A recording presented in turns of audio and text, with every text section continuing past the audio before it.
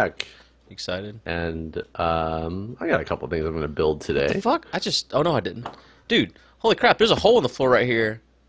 I just like yeah, it's called where our stairs go. No. Yeah, no. It really is. No, but right here, I just like flew up. Go through. Do you see this other hole right here? I was trying to go up the stairs and suddenly I'm like up here and I was like, where the fuck am I at? Where does it go? Why does it go here? Wait, did the chocobo go in here? I think this has been here. This guy's been here. No, in this section. Oh wait, it's open. Never mind. I thought this was a different room, like the behind the scenes. The behind the scenes. I didn't realize when I turned my head slightly to the right, I would realize that this was amazing. All one big room. Oh, I do have good news. Oh yeah. Big Jeff has been found. What? Big Cardboard Jeff. Oh, really? Yeah, he actually never got lost. When I asked some people at the fire station, they're like, "Oh yeah, he's chilling up in the bunk room, he's like sitting by the window saluting." That's good. That's good. So he's just been hanging out. He's been hanging out at the fire station for like a month now.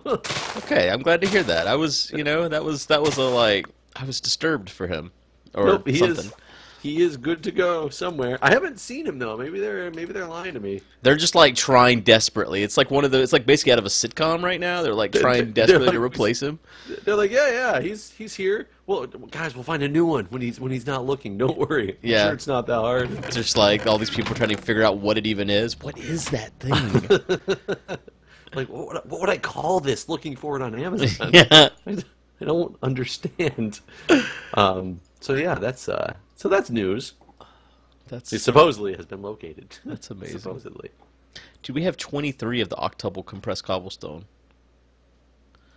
Is that good? That was just. I mean, we don't need them anymore. But that's a lot of compressed cobblestone. That's a lot of cobblestone. That's what that is. So can that make us like a bunch of generators? I guess it could actually. But purple. What you doing? Weird. Oh, so remember when we were coming home from the marathon? Yeah. And I got called up to the ticket counter. Yeah. So, do you want to hear what that was all about? As you got on the plane, you said something about they changed your seat, but it wasn't quite clear to me what exactly you were telling me. So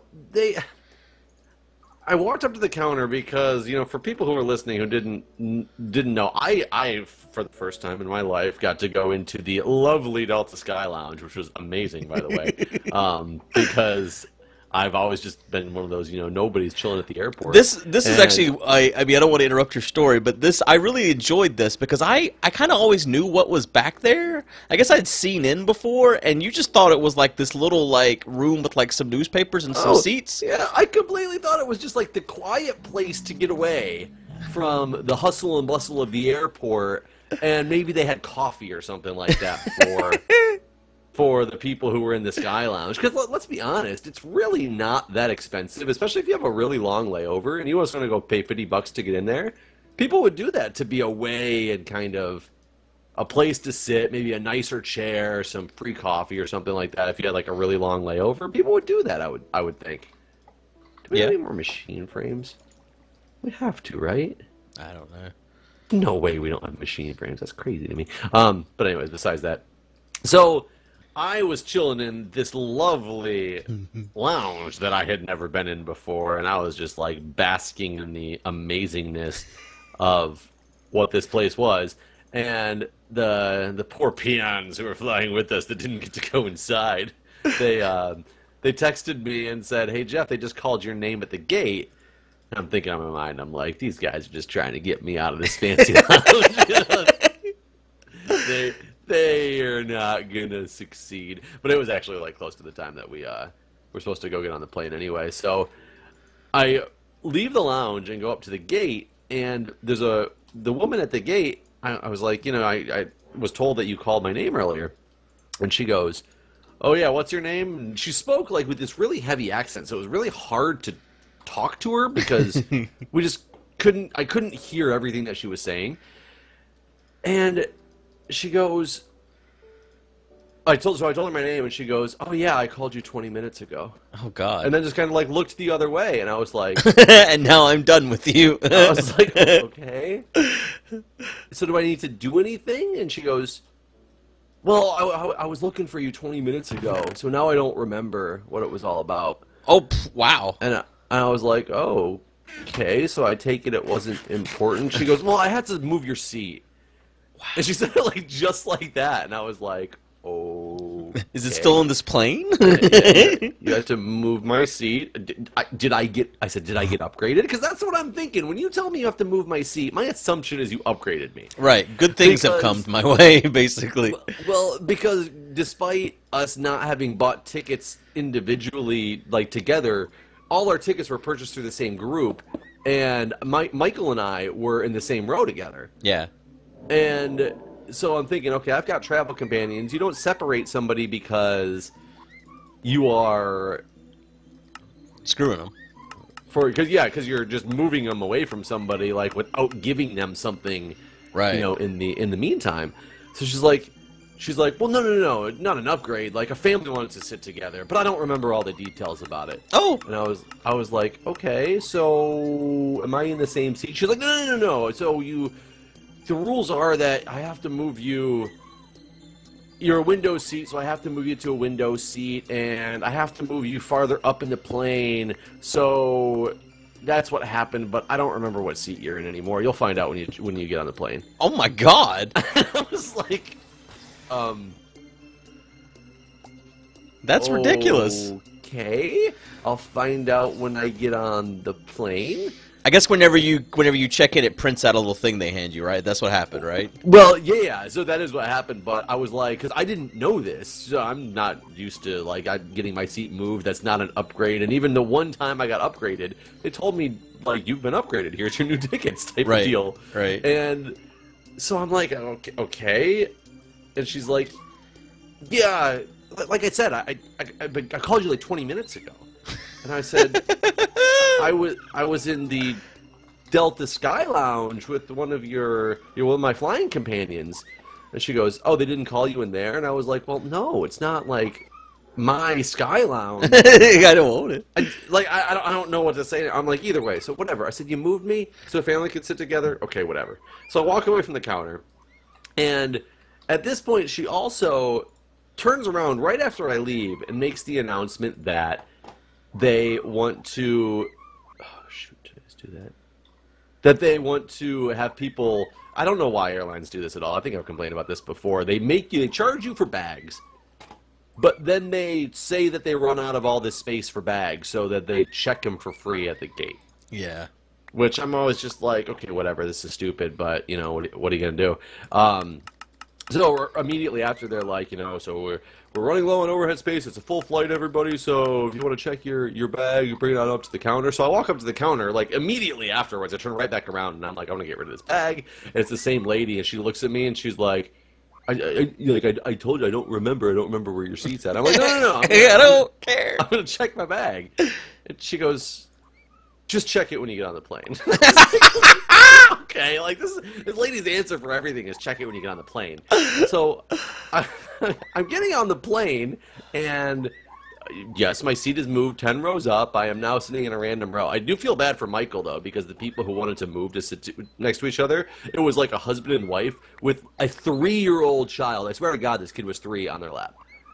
Wow, that's pretty big for in-lap seating, right? right? I noticed it when I went back to go to the bathroom at one point, and I was like, holy shit, that's the biggest kid I've ever seen on anybody's lap on a plane in my life. And I see Michael just sitting there, like, in the aisle seat. I'm just, well, okay, I guess I'm glad I'm out of that seat, you know? And so halfway through the plane, or not halfway through, pretty early on in the plane ride, we're at the, you know, get to cruising altitude. I go to recline my seat, and I can't figure out how the fuck my seat reclines. Oh God, they put you in the damn They put me in the one in front of the exit row. Yep. So the seat doesn't recline in this particular seat. It's so now I've gotten moved away from the person I'm flying with, against my knowledge. Nobody can tell me where I'm sitting until I get on the plane. To now a 4-hour flight with a seat that does not recline at all. That's ridiculous. So that was my upgrade. Wow. on the plane ride. Yeah, upgrade, quote unquote. It's kind of annoying because like whenever I picked everyone's flight, I made sure that no one got the seat you just described. Well, they apparently made sure I went back and got that seat. That's such bullshit. They were like, "Fuck this guy. You can take this seat." And I was just like, "Okay, whatever. Like, I'm a big boy. I can handle this." But it makes me. One of the things that makes me so mad about it is just such a lack of customer service in general. It's right. Yeah. I had another customer service issue I just dealt with today. Oh my god, I could go on forever with this thing. So my parents, as a housewarming gift, bought us a fancy, like a fancy quote unquote, a nice microwave. That's like an over the range microwave for our new house. And she ordered it 2.5 weeks ago, and it's still on its way to get delivered to a Sears around here, which just baffles me because I don't know what the hell it takes something that long to get delivered anywhere. But I went to look it up today, and it says that the store it's getting delivered to, I tried to look up the store to find out the exact location of it, and Sears says it's closed. Forever? Like, it's not a store anymore? I think you hit your talk key again. Oh, fuck, I did. You're right. The words were forever? It's closed forever? Yeah. Supposedly, according to... how do I make this thing? According to their app, it's that particular store has closed down. What? And so I'm like, I'm going to call the customer service people and see what the hell's going on here, because if my microwave is being shipped somewhere that doesn't exist anymore, I don't know what to do. So I call them up. And I can't even talk about it with a straight face.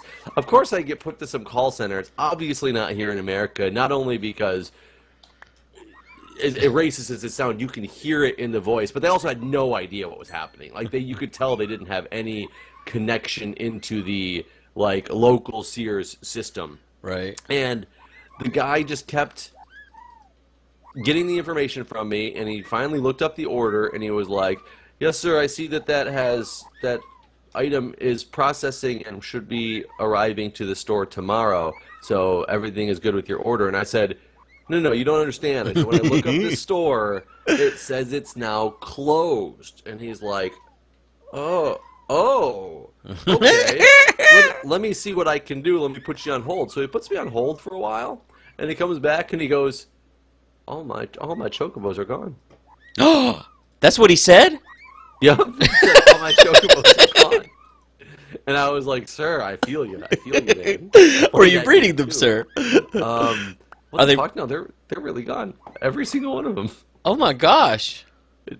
Wait, you're saying that was such a weird... No, I'm genuinely shocked. Weird inflection. I'm not. Just like that portal, I also had nothing to do with this. I was winning the race here. In fact, I won it just a second ago. I didn't want to interrupt your story, but I gotta go chocobo. You son of a bitch. Yeah, I have no chocobos. Wow. I'm swimming in wealth here. I'm like the 1%, and you don't even have any. 1%. I got nothing. So, anyways, while I rebuild my chocobo life, chocobo life. Why can't I? I wonder if the same thing. Well, no, wait, because mine was definitely height based. Mine died because they suffocated. I bet your oxygen system did the stupid glitchy thing where it just stops working. Where a glitch? Oh, you know what? I didn't even check to see. Like, am I breathing oxygen right now? Yeah, I just took off my oxygen mask. I'm taking damage. Oh, snap. So what did I do? Or wait, was this room ever sealed, actually? Where's my sealers at? Either way, well, I'm figuring this thing out. There's no sealers in here. What the hell? Oh, this is my airlock room. So never mind. I should have died in there. Yeah, this is sealed. This doesn't make any sense. He says, give me a minute. I'll come back. And he comes back and he goes... It was like 3 minutes later, he comes back and he's like, "I'm sorry, sir, it's taking a little bit longer than I expected. I'm trying to call the store and nobody's answering." Hold on. And I was like, wait, what? So he puts me on hold again. And he comes back and he's like, "Sorry, sir, I cannot confirm whether the store is still open or not because nobody's answering the phone at the store to tell me." So I was like, this is ridiculous. That is ridiculous. I need to figure out what's happening here. So he says, let me get my manager, let me get my supervisor, and we should see if they can figure out what's going on. So he transferred to somebody else who literally starts the process over from the very beginning. Oh, my God. And finally, I told her, you know, they already tried to call the store, nobody's answering, blah, blah, blah, blah, like all this stuff. And she goes, okay, so let me... Call the store. Please say she says that. She said, let me call use my resources to see if I can find out what is happening. She, like, literally said it just like that. Julia was listening on speakerphone, and we were like, what the fuck? Let me call utilize my resources. And she comes back with that she can't get a hold of anybody at the store to be able to know. Oh, my God. Wow. That's amazing. So, I have no idea. If this is, it's so random. It just doesn't make any sense. Oh my God, this stuff has the weirdest I always hate texture. hearing stories about Delta doing wrong. Well, because you don't have to deal with it, Mr. First Class. Well, no, I mean, I just, I've always had nothing but good experiences. I mean, that's why I chose them as you know, I mean, I could have gone with any airline to be my airline. You know what I mean? It wasn't like they paid me or something and they're like, hey, if only fly with us. It was like I had really good experiences, so I'm like, all right, I'm going to commit. I got married to Delta. I mean, that's good, and I'm not exactly sure why you chose Delta. Did you choose Delta before you had flown, like, first class and all that stuff, or were you... Yeah. I like them over every, like, I hate United and American. Is American still in business? I very much dislike United. I will admit that, but I don't know. It's just, maybe I'm used to Southwest because... See, I've never actually tried Southwest. That's the only one, because I don't like the premise of not getting an assigned seat. So, I will admit, that's something that if I travel alone, I'm okay with it because I have an opportunity to pull an exit row seat, but for the most part, I like to be a little bit more, like, locked down and know what seat I'm going to have, so I don't really have to worry about it. So I'm with you there. But their seats do have like 2 inches of extra legroom in every seat compared to all the other airlines. Yeah, I've heard that. Like, so that's something that I definitely do like about it. Like, I'm the kind of guy that needs to know, I don't know. I'm not good if I don't know everything about my travel months in advance. Well, you don't want them to just randomly change your seat without... Oh, God, I would have lost my mind. I would have gone crazy. See, and the sad thing is, like, I didn't know at the time. Yeah. If like that, it was that bad of a seat in comparison. Like I had absolutely no idea, which is even worse because I actually could have done something about it if that was the case. I mean, like, look, at least put me in a seat. Like, if you need to move me for a family, I get it. I'm a nice guy like that. But you know, at least put me somewhere that I can recline and fully enjoy, like, what the seat has to offer me. Yeah. That was kind of wrong. Don't ever fly Delta again. You show them. Never fly that damn airline in my life. Oh man, these things don't work off of each other. So now that I've made the Golden Chocobo on the space, I can bring him to the planet, right? I think so. You know, because you're not supposed to be breeding with them anymore, right? Not supposed to be breeding with them anymore. Good. Why are you breeding with these things? I wonder if you take 2 gold, do they make another gold? I'm still breeding them right now to see what I'm still just, you know, I just really enjoy breeding. I mean, it's just watching animals do what animals do. That sounded so like. Watch an animal do what animals do. Have you seen Sling Blade? No. God damn it! Fucking Sling Blade. Well, you know that's basically a quote from Sling Blade. I didn't actually know Sling Blade was real.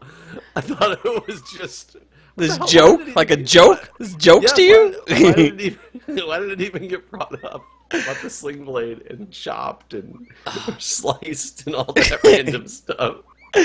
Why were we talking about Sling Blade? Well, because that came about with something with Milby. It was during Mario Kart. We were talking about movies because we've been on this like Haley Joel Osment rip for a while. Like, just his like, there's this whole lore that's been created about like his face has been traveling through time and I don't know. It's a long story. I see. And in between some episodes, I had asked Milby if he'd ever. I don't know. We started talking about Billy Bob Thornton, and he was talking about how he doesn't talk about Billy Bob Thornton. Right. See, you got it. And he was saying how he doesn't have any good movies really, and I was like, "What about Sling Blade?" And no one knew what the hell I was talking about. In the comments for that podcast, people knew. The people, there are cultured viewers out there. But well, why can I not figure out anything that's going on with this Chocobo? I can't right click on him. Is he? What am I doing? Do you own him? Yeah, I mean, I try to give him some geisha, and he won't eat it. He eats geisha, right? Yeah. Regular geisha? Yeah. Or do you need the other geisha to... No, the regular. To wait, he's a baby? No, it's a big guy. You trying to breed him? No, just trying to make him mine, make him love me. Oh, then yeah. Hello? It's a right click, right? Yeah. Hello? Do you have a Chocopedia? Yes. Do I gotta click on him with the Chocopedia? To get more information about him. There we go, there we go. That's what I wanted. I wanted to turn him into follow. Oh, okay. There we go. Yeah, I do have to click on him with the Chocopedia. I'm gonna try to, I actually need to read. The only one I have is a blue one, because it's what I had in a, in an egg thingy. Well, I'll share if you need. No. I got this, but I just need to start again. It's annoying because one blue doesn't do anything for you because you need a blue with a green. You need a green, yeah. Oh no, but I guess only one yellow and you can start the whole process like that, right? I don't know. Maybe. Can you make a? Hold on. Will a blue and a yellow fornicate to become a yellow, or will they just not even fornicate? Will they be like, nope, not interested? Yellow equals green or blue. Yeah, I don't know. I think if you breed a yellow and a green, you're either going to get another yellow or a green. But I guess if you got another yellow, then maybe you could eventually get a blue out of that. I actually gotta find out. Is this a man or a woman? Are you a man or a woman? Mm-hmm. That's a woman. See, that's Sling Blade. I mean, yeah, that's exactly. I knew that. That's why I was talking about it because favorite quote. I mean, you've heard people say that before, right? Yes, it sounds like it'd be something from Deliverance versus Sling Blade. Well, you don't know anything about Sling Blade. That is correct, except for apparently. Yeah, that's basically the extent of your Sling Blade knowledge. Oh my gosh. Oh Jesus. How do I... No. How did I let my inventory just get ridiculously full again? Like, just... Oh, Jesus. Yeah, just got my inventory. Go over there. Are you at a good stopping point? Yeah, I mean... You mean forever stopping point? Would you like to end this series right now? No. But you like to end this episode?